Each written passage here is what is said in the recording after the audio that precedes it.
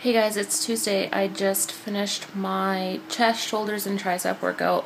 I haven't done this is the first time I've done this workout since I last did P90X like 2 or 3 years ago, and I only did it like once or twice back then, so I did not remember this workout at all. So there was a lot of changing weights around and trying to figure out how much weight I could use for each thing, and I had to, a couple of the things I had to like watch them do it first because I'm not familiar with it, but holy crap. I'm going to try and show you guys the list of the workouts here. So this is the list of the workouts for chest, shoulders, triceps. So the slow motion 3-in-1 push-ups is basically you start with your arms out really wide and they're like slow motion push-ups. You count to 4 on the way down, and you count to 4 on the way back up, and you do wide, close, and then closer, which is basically like tricep push-ups, and then in out shoulder flies, the planche push-ups. God, I don't even remember what those. Oh yeah, those are like your hands are like next to your rib cage, basically, with like your fingers pointing outwards, and yeah, they're. Ugh, I hate those.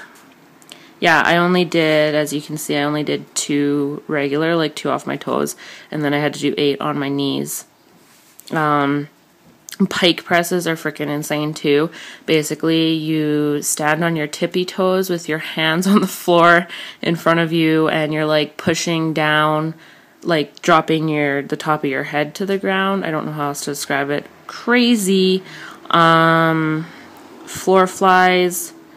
Those were, oh yeah, you have like a towel or whatever on the floor to slide on the floor under one of your hands, and you like slide it out, do a push-ups, bring it back in, slide it out, do a push-up, bring it back in. So it's like really wide push-ups or whatever. 2 twitch speed push-ups. Basically, you do 4 really fast push-ups, like 1, 2, 3, 4, and then you do 3 slow, really slow push-ups. So again, like counting to 4 on the way down and 4 on the way up. I did 7 regular, so 7 off my toes, and then I did 18 in total. The rest were off my knees. What else? Side to side push-ups. You're supposed to, like, okay, so you start in like a push-up position, and then you move your one arm out to the side, so it's like a really wide push-up, and then move your other arm out to the other side or whatever. I don't know how else to describe it. One arm push-ups, that's exactly what they sound like. I say I did 3. They were really just 3 really sad attempts. I basically got no depth whatsoever, but I did the best I could for 3 of them anyways. Clap or plyo push-ups, I could only do off my knees because it's basically where you do a push-up and then you clap and then you do another push-up. The plyo push-up option is you do a push-up and you like jump like off your hands and your feet. So yeah, so those are the crazy insane workouts. My arms are like kind of shaky right now. Like if I try to hold them out straight, like my hand just shakes. So it was a good workout. I really look forward to getting better and better at the insane push-up moves and all those sorts of things. Yeah, and for ab ripper today, I only did 300. I'm so disappointed. I did do the first 100 moves, though, without stopping, which I obviously must have done that before, too, but just didn't really make note of it as much. But it was a bit harder today than the last time I did it that I remember. So, but anyways, that's fine. I'm happy with 300. That's still a lot. And yeah, so that was today's workout. Hey guys, it's Thursday. I just finished my workout, legs and back and ab ripper X today. The legs and back workout was great. I brought it. I did, all the one-legged wall squats, balance lunges, sneaky lunges, calf raises. My balance was way better today than last time I did legs and back, and yeah, another definite improvement. And then I got to my ab ripper workout, and I'm like so disappointed to say that I only did 280 moves in the ab ripper today. My whole abdominal area is just friggin' killing me though. Like, I don't know. Yeah, so I pushed through ab ripper. About halfway through, I was so close to just turning it off because I was like, this is ridiculous. Like, my whole abdominal area was just like dying. I felt like I was gonna puke or something. And I just about turned it off halfway through. And I was like, no, I just gotta push through. I gotta keep doing it. So I kept pushing and pushing and pushing. And I finished off strong, even though I only did 280 moves in total. Like I say, it was like a fight with myself to not just turn it off halfway through. And then I finished up strong. I did 40 of the Mason twists at the end. And I think up until now, the most I did of the Mason twists, like straight, I did 40 straight. I think it was like 25 or something, so that's good. So I'm like, I finished up strong. So there was like a good side, even though, yeah, I only did 280. But anyways, yeah, so that was that. Hey guys, okay, so that's the end of week 5 of P90X. Wow, I look really stunningly gorgeous today. Ugh. Anyways, I just did day 1 of week 6. Holy crap. Core Synergistics. I just did it. Happy Mother's Day to all the moms out there. Yeah. So, Core Synergistics. I'm really out of it. So I just did my workout. Week 5's done. Core Synergistics today. Good. Let's see. I noticed my push-ups. I'm getting deeper in my push-ups now. Before, like up until I don't know, maybe 3 months ago or so, I couldn't do a single like regular push-up off my toes. I always had to do my push-ups off my knees. And about 3 months ago or so, I was able to do push-ups off my toes, but I couldn't get very deep. And I noticed I'm getting deep. Like I feel like I'm really doing really good strong push-ups now. So that's really encouraging. Today I feel like I got deeper than ever. A couple little things milestones that I set, I guess. I don't know if that's the term, milestone. Anyways, a couple of things from today's workout. One is the prison cell push-ups. Basically, you start standing, and then you go down to your hands and your feet, and you do a push-up, and then you bring your knee in, do another push-up, bring your other knee in, do another push-up, and then jump back up to your feet, and that's prison cell push-up. And they do, like, the girls on the DVD take out that middle push-up, like, they go down, they do a push-up, bring in their one knee, bring in their other knee, do another push-up, and come back up, instead of doing a push-up in between the two knee-in move.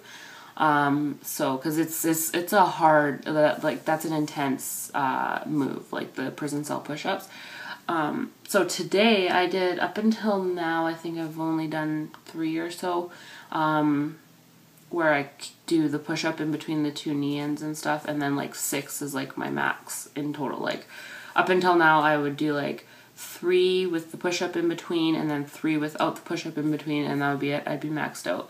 Today I did 5 of them with push-up in between, and then 2 without the push-up in between, for a total of 7. So, yeah, so I was really impressed with that. What else?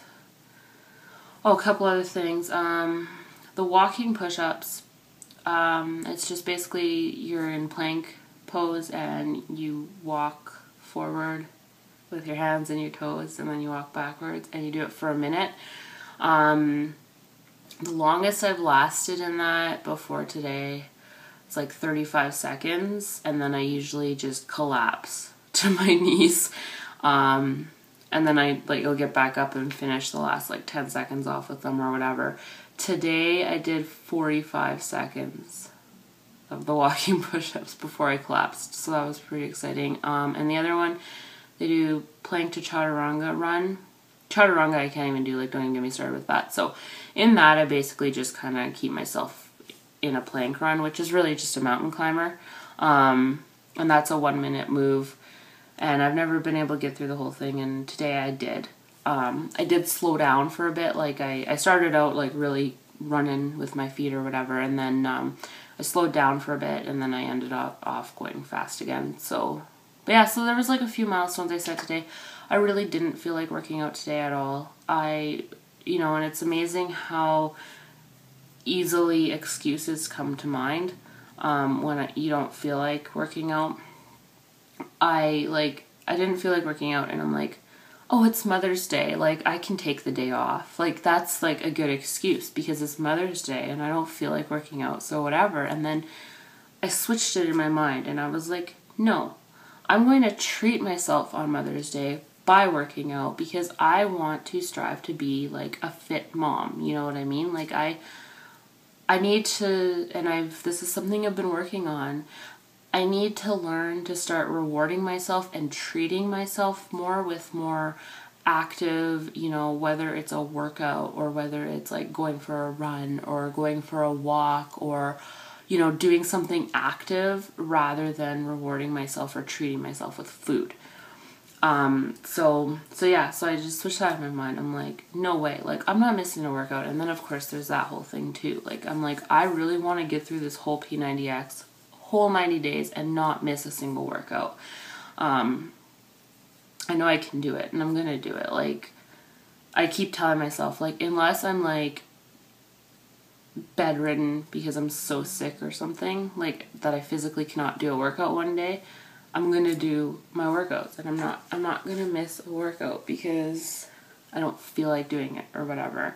I'm starting to feel a little bit today, before today's workout, I was kind of feeling like I'm kind of bored of it or whatever, but that's not even an excuse because I only have to do it once a week, so who cares about being bored for 57 minutes once a week? My food has been not so great this weekend again. Shocker. Yeah, so I've noticed that when I'm not eating very good, that's when my energy goes down. That's when my motivation goes down. That's my, you know, everything just declines. And that's when I have a harder time pushing myself to work out. I don't want to work out. I have a harder time eating healthy. It's like I give myself that one treat and then the cravings just start full force. And so that's kind of where I was at today, but I did the workout. I'm glad I did the workout. It's like 3 o'clock now and I have eaten really good today. It's, you know, it's Mother's Day and stuff, right? So it's like, if my mind's just going to like, oh, I should treat myself with food or whatever, but whatever. Like, for breakfast this morning, my husband made me a breakfast sandwich on like a thin bun with 1 egg and 1 triangle of Laughing Cow light cheese. It was so good. And a little fruit salad. It had blackberries and raspberries and strawberries and mango. It was delicious. I'm gonna go eat some mango right now. Actually, I think I'm gonna go have grapefruit after I have my shower. But anyways, so yeah, so that's that. Sorry, I'm really blah. I mean, I'm feeling a little bit better now that I've talked a bit, but yeah, I just for Mother's Day I got the Hunger Games trilogy, the 3 books. And I'm not a huge reader. I've like really never read a book for leisure before in my life, but just every single person out there says that the Hunger Games is so awesome, and then I hear about how awesome the movie is too, and I want to see the movie, but I want to read the books before I see the movie, so I've been toying with the idea of buying the books. So I got it for Mother's Day, so I'm really excited. Tonight, after my daughter goes to bed, I'm going to start reading them, so I'm really excited about that. But yeah, I don't have to eat. I don't need junk food. What the heck? Anywho's, so yeah, so that's week 5 done. 5 weeks down, 8 weeks to go. That's not too bad, hey? Yeah, okay. Thanks for watching.